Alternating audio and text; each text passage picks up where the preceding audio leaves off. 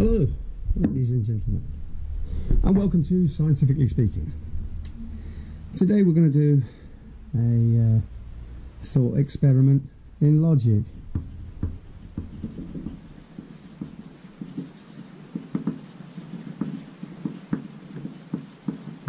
In logic about magnets. This is a magnet. That's one pole. That's another pole.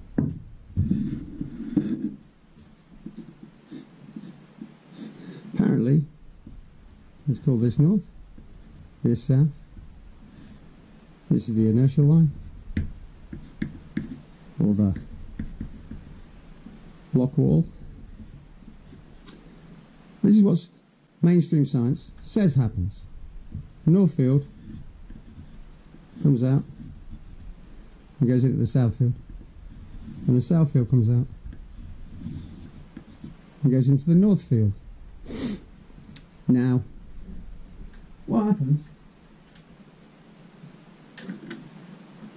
when you take another magnet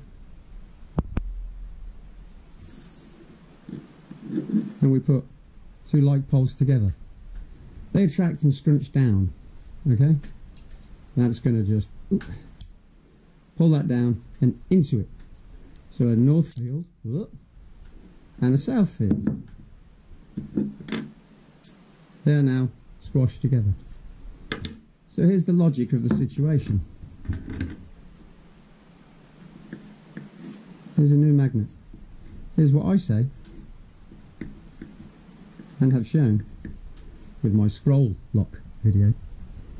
The logic of this is that north and south want to meet. I've shown this on video in my ferrocell videos, so if you want to go through those you will see this exact shape in one of them. But the north field comes out of here and the south field comes out of here, and they scroll together right there. The size is not a replication, not to scale, because this south field cannot bypass this north field. Okay? It can't go round it. Broke my magnet, but I don't care. That's an easy example. The south field can't bypass the north field. The north field and the south field are attracted to each other, as I just proved.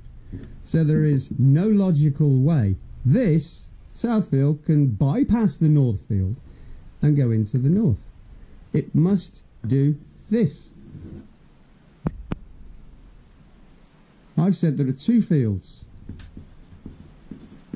Two fields, at least, on either side, north and south. So this also has a south, and this also has a north. Here the north is dominant, the south is subservient. I can't remember the other word. Here the south is dominant, north is inferior, whatever you want to call it.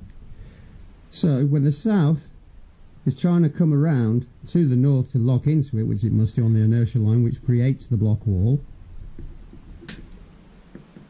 well, that field is going to get pushed away.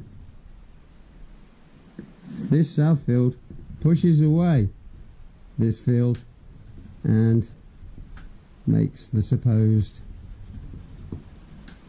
vortex, when really this would be the hourglass figure, and the donut, I've already shown that this donut is not a donut, and there's one on either side.